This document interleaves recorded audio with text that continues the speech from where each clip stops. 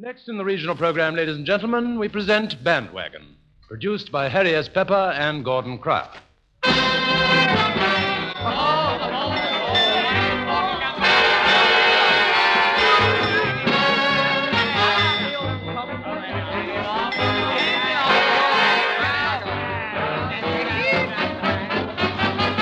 Band wagon, come on and take a trip upon the band wagon. It's a wild voice, it's a grand wagon. Come on and take a trip upon the band wagon, starting now.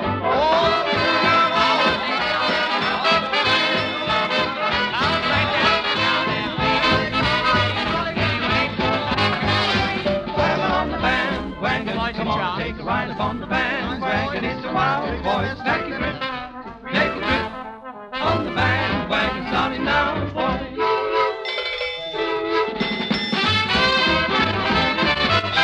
Well, ladies and gentlemen, here we are with another bandwagon. Arthur's here beside me, but as usual, he's going to be late. What for? Well, we always start that way. Oh, yes, of course. Shall I go out again? But it might improve the show. Getting half nasty, eh? Who's getting half now? You are. Listen, I'm not. You are. Big and stinker must agree like little birdies in a tree. Pretty, isn't it? Yes, ever so. Now, talking about birds... I was talking to Nausea last night. Shut up. I mean your pigeons, Basil and Lucy. Now, there's a funny thing. I've brought them down into the studio tonight. By the way, I haven't seen any of your other pigeons lately. Right, you mean Effie, Cyril, Claude, and the rest of them? Yes, they were all flying about the flat until a week ago. What's happened to them? Well, don't you remember last week we were running short of housekeeping money? Yes. And we had chicken rissoles you had last Friday. Do you remember those? Big, don't tell me they were made out of your other pigeons. Well, I didn't like to tell you, but they weren't. You see, I swapped the other pigeons with Syd Walker for some sparrows he'd run over with his barrow. Oh. Say? So actually we had sparrow pie. Yes, that's what it was. I wish I'd known that. Why? Well, I don't like sparrow pie. What's more, I'm glad I don't like it, because if I did, I'd eat it, and I hate the beastly stuff. Yeah.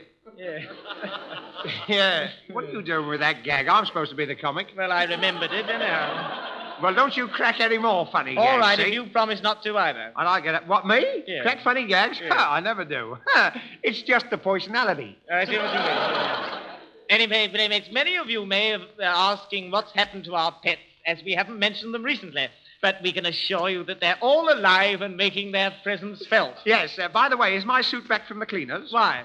Well, I feel such a fool walking around in this quilt. Anyway, just to prove that our pets are still very much with us, we'll get them to come and say how do you do as they did of yore. You're the lady. Now, here are my pigeons, playmates, Basil and Lucy. Now, come and say how do you do. By the way, can they still speak? Oh, yes, they speak in their own language. What is their own language? Pidgin English. Oh, yeah.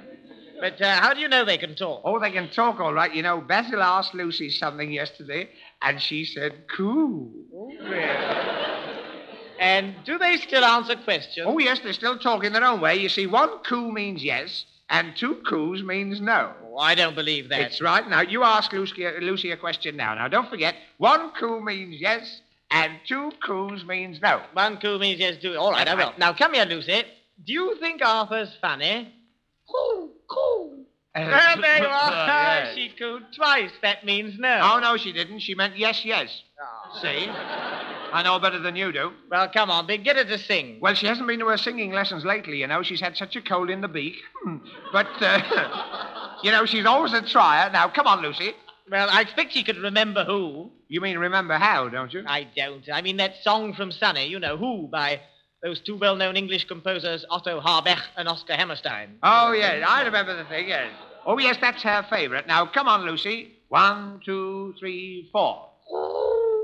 Stole my heart away. Makes me dream all day. Dreams I know will never come true. Seems as though I'd ever be. Means my happiness. Oh, shut up, Louis. What are you doing here? Well, as you brought your pigeons down, I thought I'd bring my goat, Louis. Well, who the blazes is looking after the flat? Oh, the flat will be all right. Louis has only been out of it an hour. No one would dare go in. Oh, I see, yeah. I didn't think of that. Anyway, Dickie, what's Louis's favourite song? Oh, that song about his mother. About his mother? Oh, yes. Will you sing it with him? Yes, but for the benefit of the listeners, I'm the one that sings first, you see. Now, come along, Louis. Sing that song about your ma. 2, 3, 4. Who is it that you adore? Ma. More than roses round the door. Ma. Who is it you'd sigh for? Who is it you'd die for? Ma. Ma. Ma. Very good, Well, Louis. there you are, playmates. That was Louis. And now you've heard our pets again. Yeah, we'll Dickie, you What? haven't told our playmates yet. Oh, yes, we've got a surprise for you. Oh, you will be surprised. You may remember that Mrs. Bagwash had a bill in her parlor window for the pantomime, and she got 2 seats for the show. Yes. Well, she had another bill in her scullery window for the circus, and they sent her 2 tickets on the night she had to go to her sister Aggie's coming out party. Yeah, poor old Aggie. She was back the same night for knocking a policeman's helmet off, wasn't she? Anyway, we got the tickets for the circus, and this is where the surprise comes in. Oh, you will be surprised. Directly the clowns had finished their funny jokes, and Arthur and I had put our notebooks away. Yes. Those poor old clowns, Dickie. You know, they must have been very old. They kept falling over, didn't they? I Do you know, remember? wasn't it a pity? What was the next term, Big? Do you remember? I forget. Oh, wasn't it that lady who stood on the clothesline drying her parasol? You fool, she was a tight wire walker. Oh, I thought I heard a hiccup. Yeah. Then there was Captain Theodore and his untamable monarchs of the jungle. Oh, yes. Isn't your cousin something to do with that act? Yes, he's the back legs of Nero, the largest lion in captivity. Yeah. He fiddles while the front legs turn. That's right. And then came the big surprise. Yeah. The band played a fanfare. Yes, then a lot of men came in with influenza. What do you mean came in with influenza? Well, they were all wrapped up in blankets, weren't they? Don't be silly. They were Arabs. Oh, I see. I And didn't then know. the band struck up that well-known desert song, Oasis is a nice oasis, oasis. Yes. And who should come shambling into the ring but our old friend Hector the Camel? Yes. Oh, you could have knocked me down with a fender. And do you know, playmates?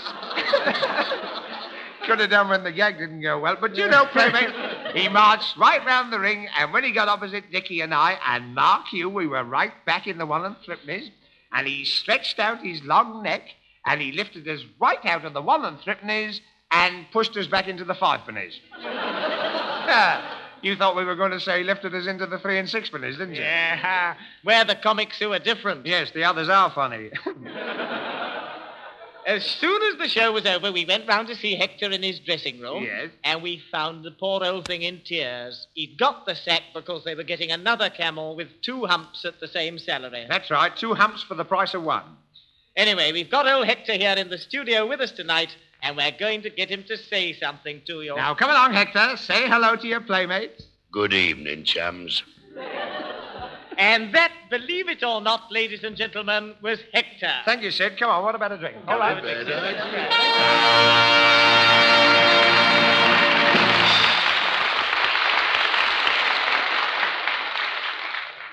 Now, here's George Evans with Miff Petty's Jackdaws, Charles Smart at the organ, and the Band Waggon is directed by Phil Cardew to tell you how he's got a pocket full of dreams.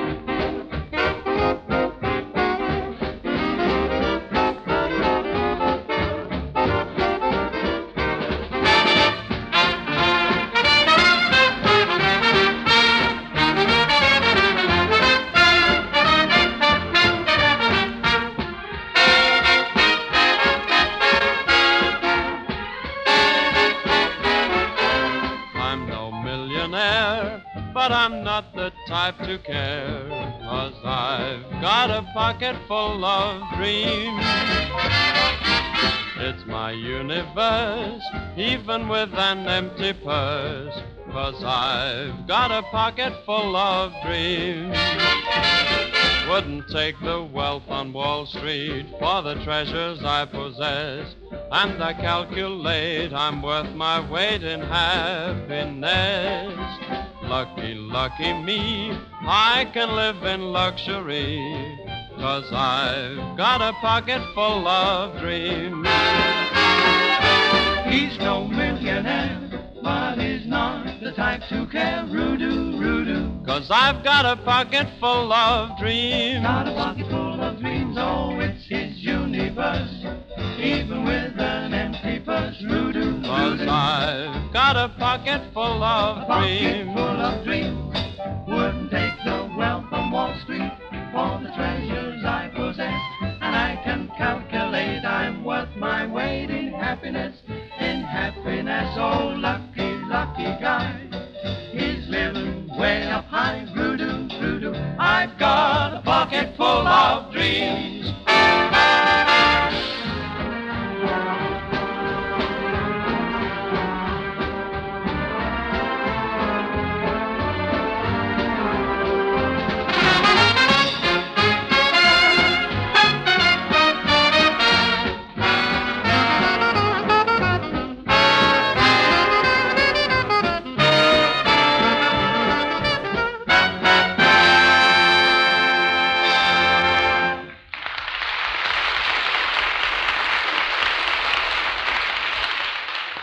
Ladies and gentlemen,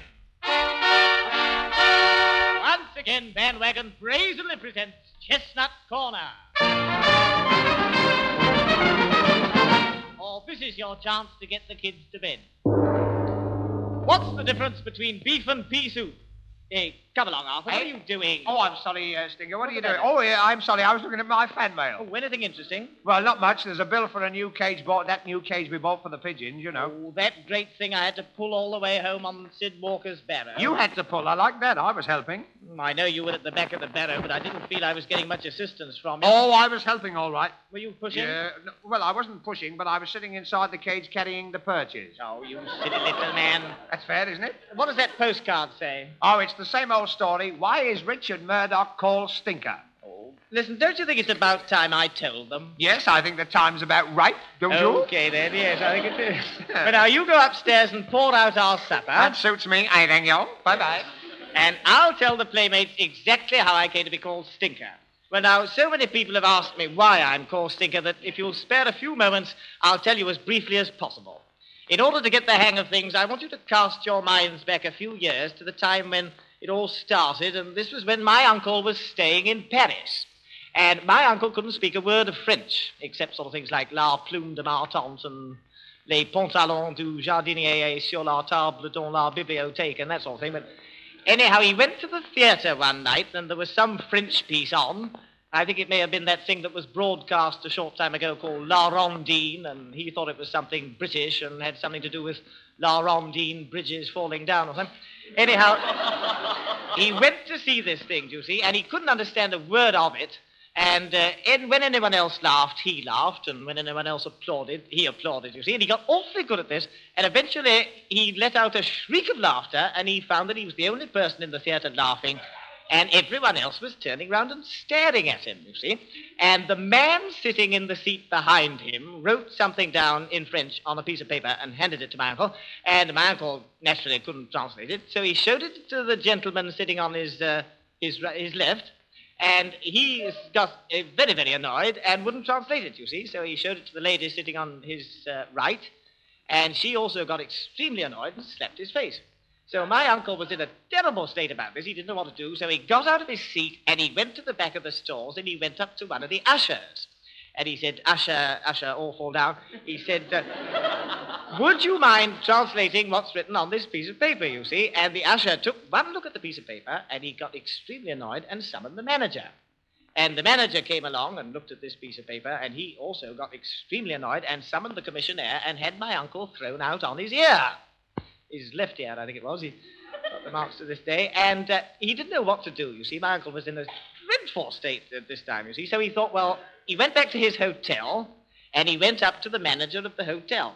And he said, "Now, look here, I've got something written in French on a piece of paper which I can't translate, you see. And every time I show it to anybody, they refuse to do it. So do you mind telling me what this means, you see?" And the manager of the hotel looked at the piece of paper, and he got extremely annoyed and had him thrown out of the hotel. So my uncle, by this time, was pretty well frantic, you see, didn't know what to do, so a very bright idea struck him. Now, he had a very old school friend of his who was living in Paris. He was a Frenchman, as a matter of fact, a French nobleman. His name was the Comte du Vet-Derrière. And he rang him up on the phone, and he said, now listen, that old boy, he said, you and I were at St. Wasp's together, and we used to stay with each other's people in the halls and all that sort of thing. He said, now, you're my oldest and greatest chum. He said, I've got a problem here. I've got something written in French on a piece of paper which nobody will translate to me. I want you to promise here and now on the phone that you will come round to my hotel at 4 o'clock this afternoon and tell me exactly what this means. Now, no mucking about. Will you do it, you see? And the Comte said, I promise. At least he said, I promise, because he was a Frenchman, you see. And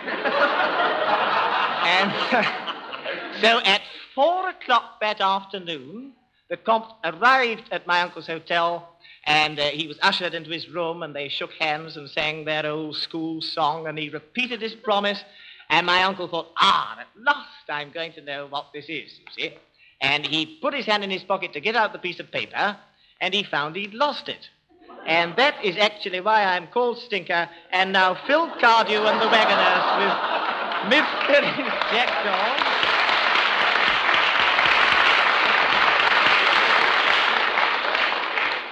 Miss Ferris Jackdaws, Phil Cardew and the Waggoners, as I said before, are going to give you a little tune called What a Fool I've Been, I think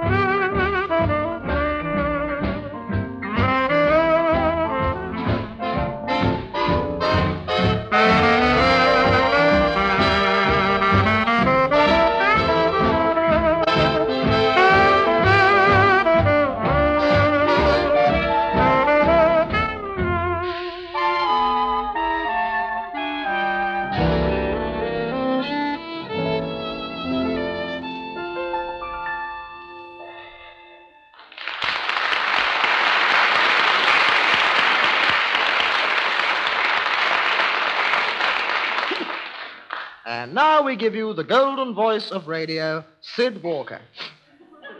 It's funny how our wandering junk man with his warm, lovable personality is always getting dragged into other people's worries and troubles and problems which he sometimes finds difficult to answer. So each week he brings one to you to ask you what you would do.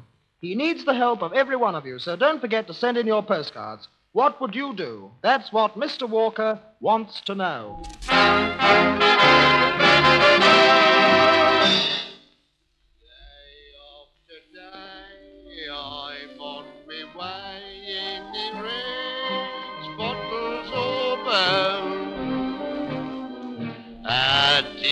the streets. Strange folks I meet in the rags, bottles or bound. Here he comes, his old barrow weighed down with pots and pans and all sorts of other oddments. Radio's junk man, Mr. Walker. Day after day, I'm on my way in the rags, bottles or bounds. In the old rags, bottles or bounds. Good evening, chums. This is your old pal Syd Walker, a raising of his hat and saying, how are you? Well, mates, you seem to have a lot of different ideas about last week's little problem, which only goes to show us how it was a real teaser. Well, now, I told Mr. Wallace that he should tell the girl what he'd seen or thought he'd seen in the flat next door. As I said to him, what you saw may have been an hallucination or a touch of liver. But on the other hand, you may have seen something what was to turn up in the future, and it was your duty to warn the girl. After all, mates, strange things do happen what we can't account for, don't they? And it ain't always wise to laugh at them. I mean to say, look at radio and television. Why, a few years ago, most people would have said, don't be silly, it ain't possible. And here we are tonight, an old junk man a-chatting to you, and some of you's listening are thousands of miles away, bless you. See me meaning? And now I wonders how many of you in London what's listening are following this here serial story in the Evening Mail. Well, most of you, I expect. I'm reading it myself, I am. It has caught on, ain't it? I suppose it's got a real human drama, or a sort of thing you can get your teeth into. Like tonight's instalment, where the heroine, what's seriously ill, looks like she might be saved by the doctor who's fallen in love with her. And the villain, too. Bit of all right he is. Funny how they seem to live, don't they? Even though they're only people in a story. And you know, mates, right now there's a young girl laying in a hospital. What this here serial means everything in the world to. Yes, life itself, and more than that. But I better begin at the beginning, hadn't I? I'm in such a hurry for you to hear all about it, or I'm kind of overreaching myself, putting the cart before the horse, you know. Well, it's this way. Yesterday morning, the editor of the Evening Mail, he rings up my pal, Gordon Cryer, at the BBC. Hello, Gordon Cryer here. This is Ryland, editor of the Evening Mail. Oh, yes. Look here, we want to get hold of your junk man, Syd Walker, very urgently. Could you help us? Sure. What's it all about? Oh, we've got a devil's own problem up here. He's about the only man who can handle it. I see. He's out with his barrow now, of course, but I'm expecting him to drop in about 4. Could he come down to Fleet Street afterwards? 5 o'clock be all right? Fine. He'll be at your office about that time. Then. Thanks very much. Anything to oblige, Mr. Ryland, I'm sure. That's me all over. Oh, we're very grateful to you. Now then, what's the trouble? I think Dr. Allen here had better give you the facts. Righto, Doctor, cough it up, then. Well, I've got a patient, a young girl, about 17, who's been ill nearly a year now. Ah, poor kid. So she's had a pretty bad time. I won't worry with the details of her case, but broadly speaking, her illness has become as much mental as physical.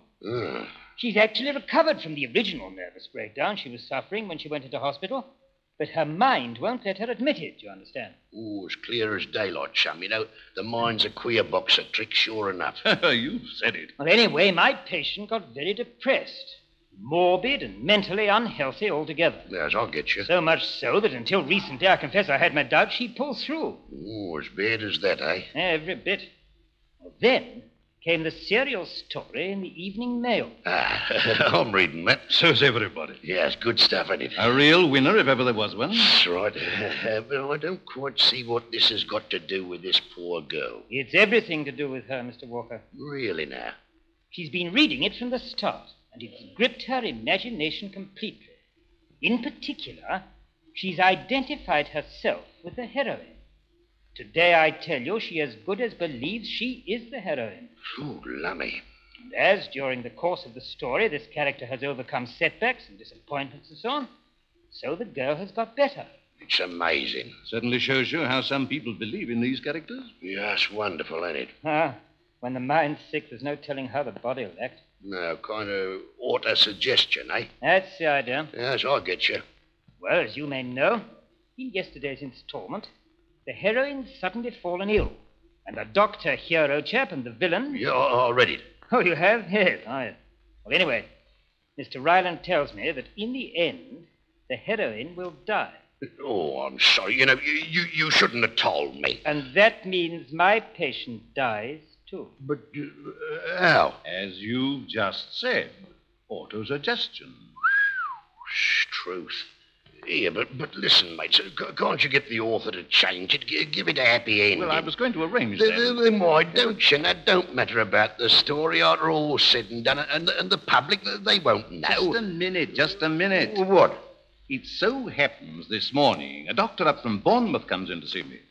He has a patient, elderly woman she is, also obsessed with the serial. Case very similar to mine. But with this difference. She wants the heroine to die. You see, she's acutely jealous of her. She hates her. And when in the story she's made to suffer and endure hardship, this woman's health improves. And if things go well with the girl, the woman starts to go under, and it's all they can do to keep her alive. Yeah, all the opposite to your patient, Doctor. Absolutely. Yeah, well, you know, this is the queerest business I've ever heard of. Me too.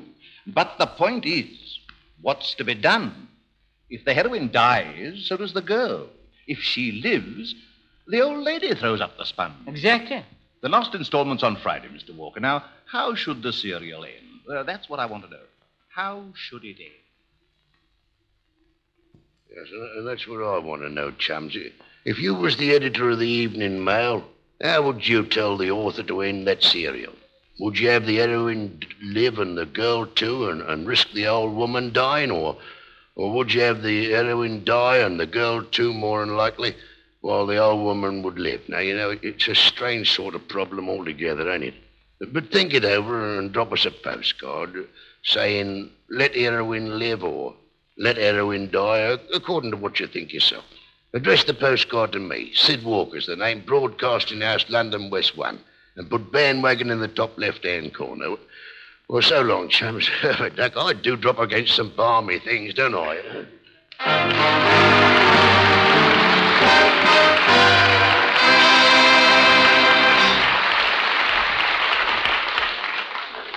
Syd Walker appears, as usual, by permission of Jack Buchanan. And now here's Betty Bucknell with her Song of the Week, which this time is a number called Mine Alone from a new show called Magyar, I hope that's the way to pronounce it, Magyar Melody, in which she's assisted by Charles Smart at the organ and Phil Cardew and the Wagoners. Mine Alone.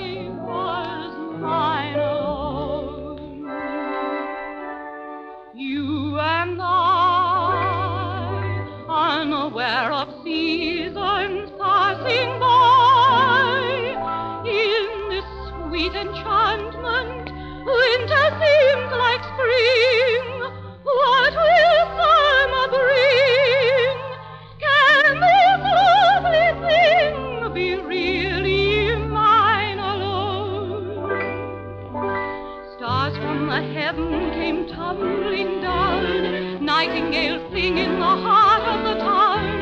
So sweet is love.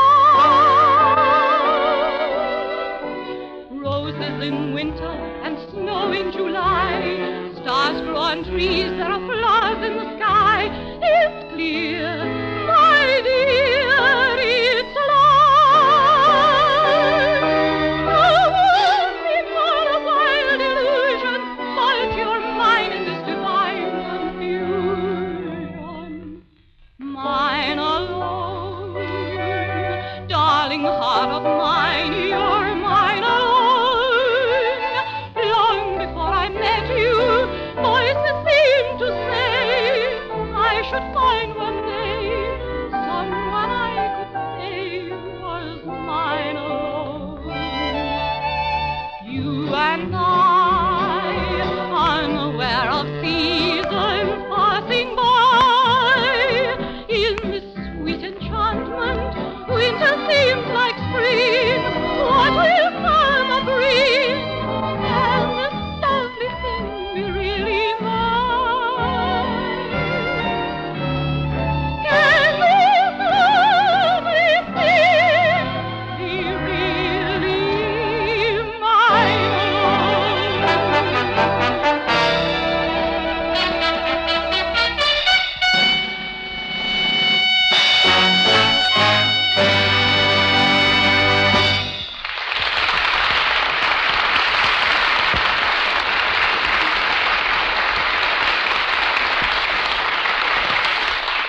And now, ladies and gentlemen, oh, come along, Arthur. Put that paper down. What are you doing reading a paper in the middle of Band Waggon? Well, I'm looking at the situations vacant. What on earth for? Well, you know what number bandwagon this is, don't you? Yeah, number 16. Well, that means in 8 weeks' time we should be back at our old job. What's that? Looking for work. Oh, Day after day. so we shall.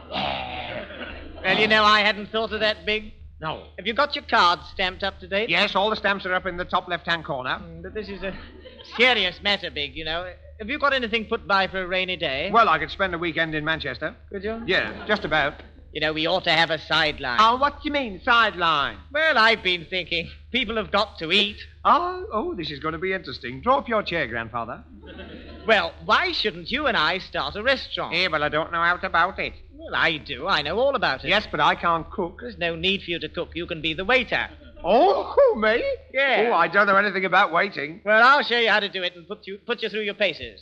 Put me through me what? Put you through your paces. Oh, I thought you said me braces. I'm No, sorry. no. I didn't really. I thought it would be funny to say that. You were saying. Comical little man. Now, you are a silly little man, really. You go outside and disguise yourself as a gentleman. What? And, By heavens, an insult. You're smart, sir, for this. Is he? I haven't a card. And I'll arrange the table while you go outside, and then you come in and ask for something to eat. I'm the bloke that goes out and comes in and has something to eat. That's right, you see. All right, that suits me. All right, well, all right. Come on. All right, Come on, come on. all right. Don't rush me. I haven't made up my mind whether it'll come in or not yet.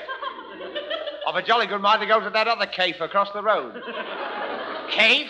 Cave, restaurant, place de manger, cocoa rooms, or what have you. I haven't. You haven't, right, share them. Well, come on now, don't lark about. Don't lark about. All right, I'm coming in. Wow, blow it. What's the matter? I'm trying to shut this revolving door. Oh. Whoa! Well, what have you shut it? Yeah, I've shut my finger in it. Well, now, come on, hurry up. I'm the waiter and you're the customer. You're the waiter and I'm the customer. That's right. Viva voce. Right, now you're the waiter. Yes. You're still the waiter? I'm the waiter. Well, wait there till I come back. Oh. I say, fella. Yes? Are you the same waiter 2 minutes later? Yes, sir? Put my velour in the garage, would you mind? Very good, sir. Nice weather we're having for this time of the day, sir. Yes, bit foggy underfoot, don't you think? What would you like, sir? What would I like to eat? I don't know. Have you got any samples? Samples? Yes. The samples. You better show me the you and I. The you and I? The me and you. You mean the carte du jour? Toujours la politesse. Well, I don't know, waiter. I'm a bit finicky today. You know, everything I eat seems to fly to my stomach. I suppose it's just peevishness. I don't know. Perhaps you'd like something to tickle your palate, Oh, sir. but my palate's not ticklish. Oh, there you go again. May I suggest something, sir? Oh, do. Dang, pick a penny. Oh, do. Consommé julienne à la Richelle, crème royale de Sanitoff. Yeah. Oh, I never eat them without there's an R in the month. No, sir. I was merely inquiring if you would take soup. Soup. Will the band be playing? Presently, sir. Then, in fairness to the band, I will not take soup. No soup. No soup. Well, what about fish, sir? Well, no fish, thank you. I never eat fish. But our fish is fresh, sir. It's all hand-caught. I don't care if it's machine sewn. I don't want any. No fish, sir. No fish. Any roast beef, sir? No, thank you. Any vegetables with it? Yes, please. What are you talking about? Sorry, sir. Yes. Now, what about sweet? Now, that's a good idea. I'll have a quarter of licorice all sorts. You're impossible. I know, but I'm having it seen to. What do you want? Well, will you give me an estimate? An estimate? If you don't mind, yes. How much is the gravy? The gravy's free, sir. Oh, I say, that's marvellous, isn't it? And how much is the bread? We give you the bread, sir. Oh, I say, that's too ridiculous. And how much is the water? No charge for the water. No charge for the water. Right, well, I'll have 3 plates of gravy, 2 loaves of bread, and a bucket of water. Oh, you're hopeless. You've come here to be a waiter. Now, Yes. Remember, a waiter should be able to speak French. Oh, should he? Yeah. I didn't know that. Can you speak French? Fluidly. You can. Well, what's the French for eau de cologne? Lavender water. Quite right, yes. Now, what's the French for apple? Apple. They won't want any apples, will they? Nevertheless, what is the French for apple? Well, it all depends what sort of apple you mean. Whether you mean a Dorothy Perkins or a King Edward or a Ripstone Pippin or a toffee apple or a crab apple or an Adam's apple or just the plain Jaffa. Oh. I mean, what is the French for apple? Pom. Right, 2 apples. Pom-pom. Stop me before I say 3. Listen. Come on, I'll be the customer and you be the waiter and see what sort of a mess you make. Oh, all right. Now, I'm the waiter this time, and Yeah. you're the man what comes in and has something to eat. That's right, yes. You'll be lucky. Now, this is me coming in. You amaze me. Good morning. Good gracious. That's witty, isn't it? Brilliant, yes. Do you serve lobster? We serve anybody, sir, you see. I knew the answer to that one, didn't I? Well, I want something to eat. On a plate or in a nosebag?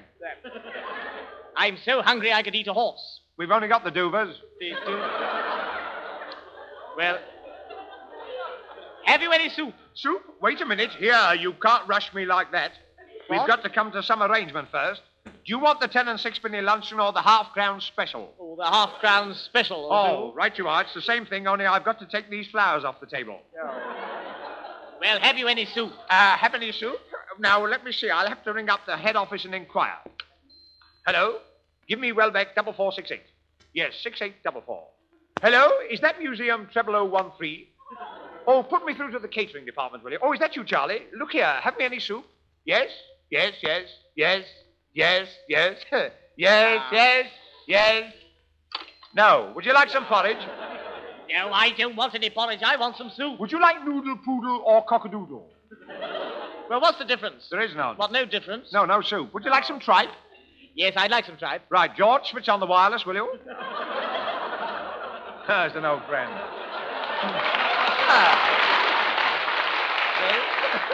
They get in for nothing and laugh at us. Go on. Come here. I'd like some fish. You'd like some fish. Would you like boiled fish or fried fish? Because if you have fried fish, you must have chives. Well, have you any fresh salmon? I think it'll be fresh, sir. What do you mean you think it'll be Well, fresh? we don't know till we open the tin. Oh, I see. Well, what game have you? Well, there's a chef halfpenny board on the counter and a dartboard in the long bar. Look here, what have you got? Ice cream. Sundays? Weekdays as well. Chicken? Yes, dear. Yeah, Oh, I think Have you got a chicken? well, we haven't got one in the shop, sir, but there's one in the garden next door. I'll go and knock that off for you. I won't be a minute, sir. Right. Oh, here you are, sir. Here you are. What on earth is that? That's an Abyssinian partridge. Do you like it? Take the beastly thing away. Take it back to its mate. Oh, I can't do that, sir. Why not? It's a widow. Well, what sweets have you got? College pud. Is the pud good? Oh, very good pud. Well, I have a small Porsche. One Porsche cold pud coming up, sir. Here you are, sir. There's the college pud. Oh, I say this is a very small portion. Well, it's a very small college, sir. It's almost a prep. Well, what college is it? Wait a minute. Eton. This is dreadful. Where's the manager? He's gone out to lunch, sir. Well, that's where I'm going. Before you go, sir, remember the waiter. Remember the waiter. I shall never forget you. I've only got 2 words to say to you. And them is? Get out. And I've only 2 words to say to you. And what are they? I'm going. Oh, I've been wasting my time. And I've wasted mine. I really don't know what to do. I'm fed up with your chatter. Well, I don't suppose it'll matter. I've been wasting my time on you.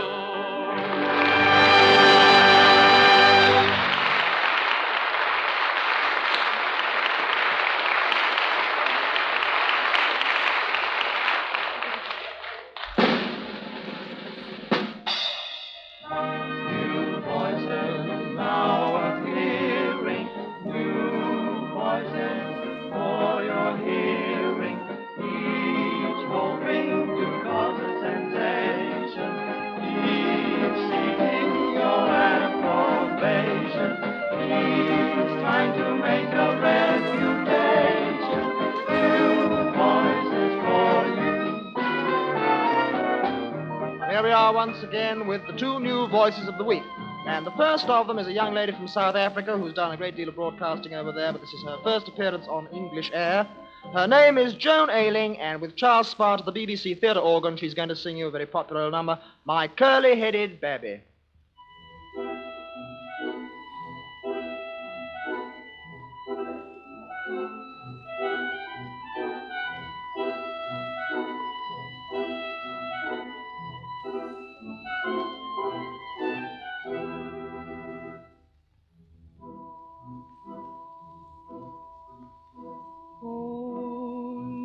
Baby, my curly-headed baby, we'll sit below the sky and sing a song to the moon.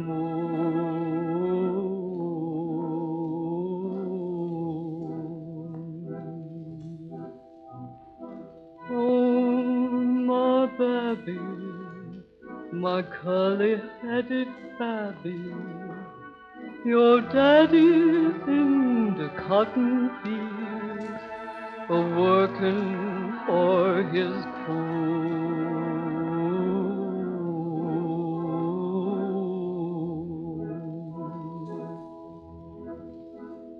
So lola, lola, lola, lola, bye-bye, does you want the moon to play with? Or the stars to run away with? They'll come if you don't cry.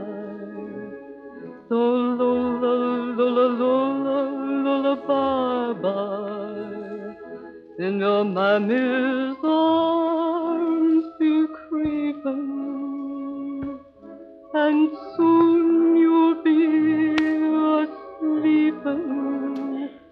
Lola, Lola, Lola, Lola, lullaby.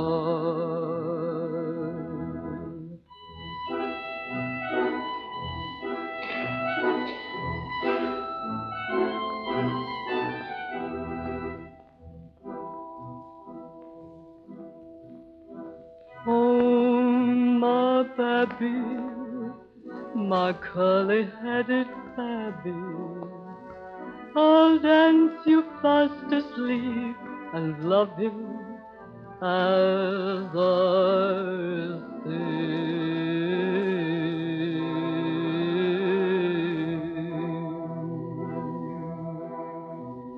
Oh, my baby, my curly-headed baby, just tuck your head like a little bird below your mammy's wing.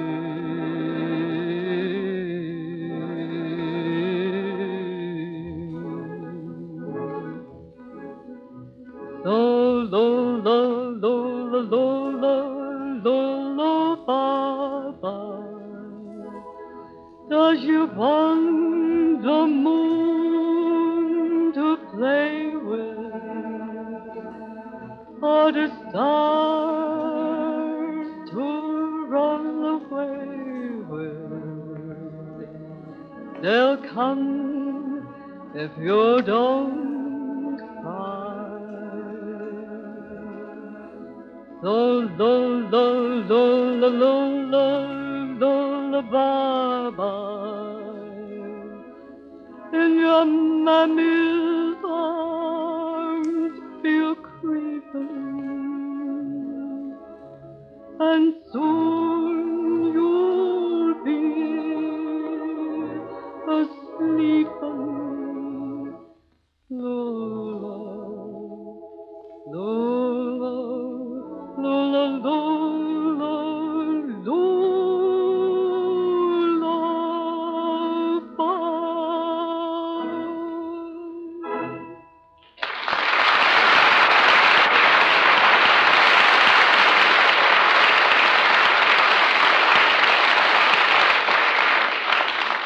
Our second new voice tonight is a pianist. His name is Rob Stewart, and Rob is going to play you a medley of popular numbers. Rob Stewart.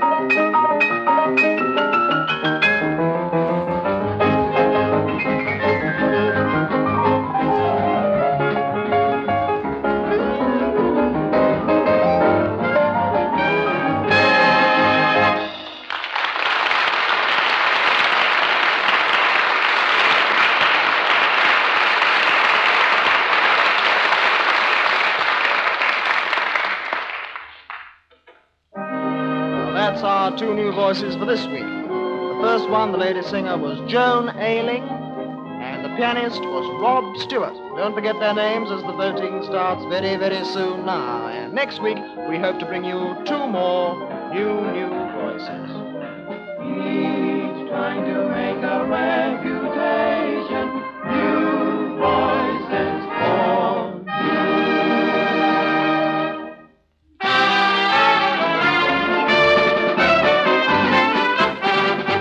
Big-hearted Arthur, they call me. Big-hearted Arthur, that's me.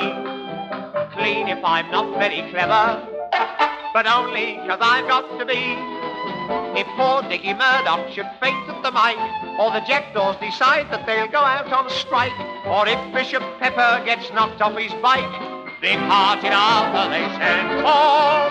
Big-hearted Arthur, that's me. Well, playmates, before I start my bit of nonsense tonight, I must tell you that I've had a lot of requests for the umbrella song I sang last week. So to save a lot of writing, I'm going to sing it again, you see. Says you're jolly well right.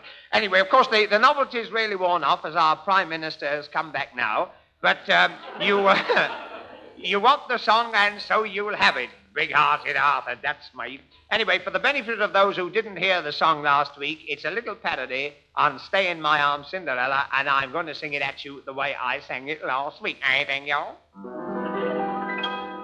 Stay on my arm, umbrella. Everywhere I wander, I'll hold you. When they all salute and do their drill, I'll cling to you and raise my trilby. So stay on my arm, umbrella. Tell the world I've never unfurled you. On every trip I take you abroad, may world accord be my reward. I think you're mightier than the sword. Umbrella, stay on my arm.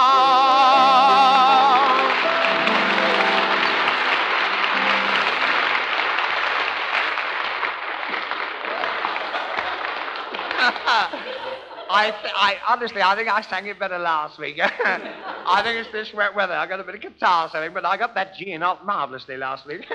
Made myself cry and a few people in the studio. Well, anyway, playmates, I do hope you noticed that attractive wobble in my voice tonight. I have got that through gargling with Dickie's hair tonic, you see. It said on the bottle, guaranteed to produce a delightful wavy effect, so I chanced it, you see.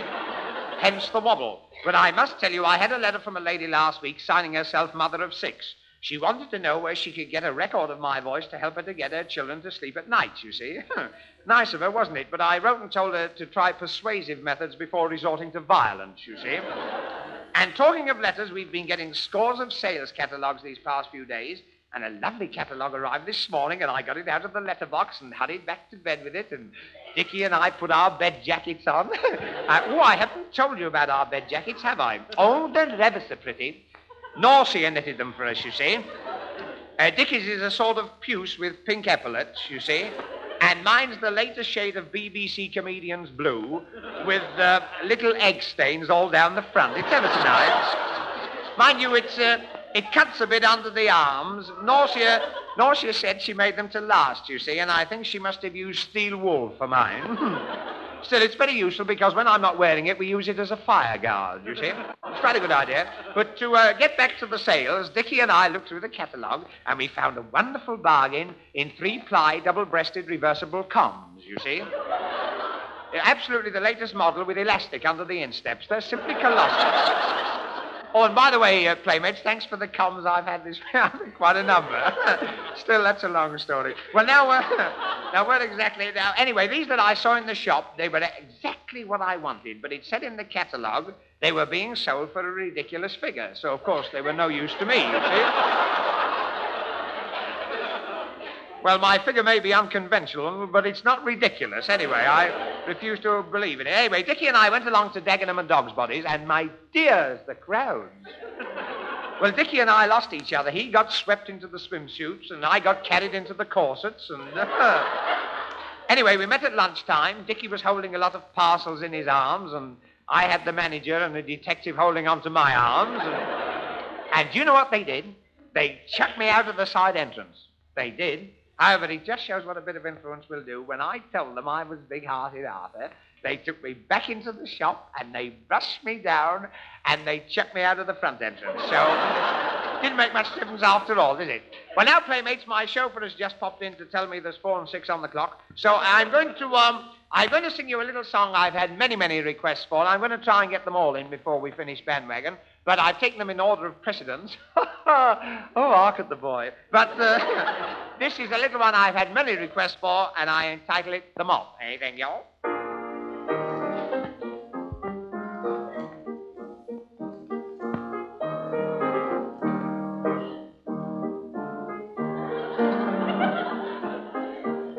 You can have your birds, you can have your bees, but to me they're simply froth. For the thing I'd really like to be is not a bird or a flower or a bee or a fish or a camel or a jumping flea, but a moth, a little moth, fluttering round a candle, frightened to go near, singeing of your chassis and feeling very queer, or bashing out your brains against the chandelier like a moth, a little moth. Oh, light and airy, just like a fairy, chewing up yards of cloth. But think of the joys and the fun me boys enjoyed by a flighty, fright all righty, just had a nibble off a lady's nighty, non-stop nibbling moth.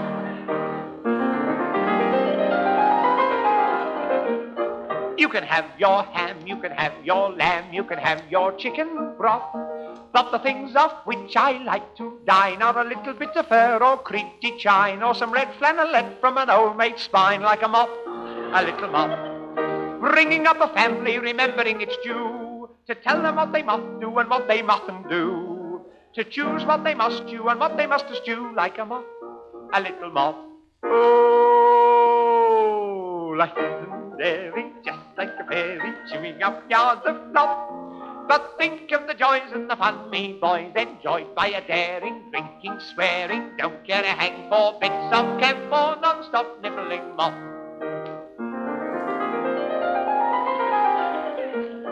When you shout till your horse on your big golf course, it arouses all my wrath.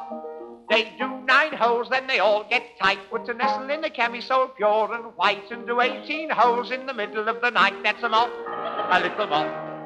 Yet upon occasion life must be a curse. Imagine for a moment, could anything be worse than being found dead inside a Scotsman's purse, like a moth, a little moth. Oh, oh, oh, oh, anything else? Oh, light and airy, just like a fairy, chewing up yards of cloth. But think of the end without a friend, of a crashed up, smashed up, crushed up, bust up, squashed on the floor and finally brushed up. Who the heck wants to be a moth?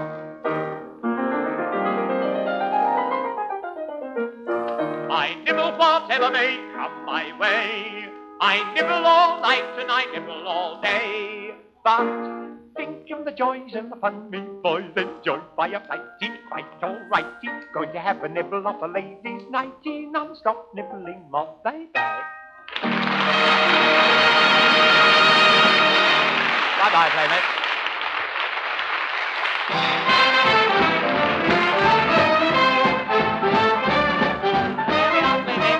Band Waggon you won't have to listen to, and here's the silly little man himself. I'm saying my good night. I didn't know it was so early. But the band... Night, you all. Now be quiet while I say my piece. Say your piece. You see, the band should have played another piece, but we're a bit over time. But anyway, save them on for next week. So on behalf of all the Band Waggon, we say good night. Good night, everybody.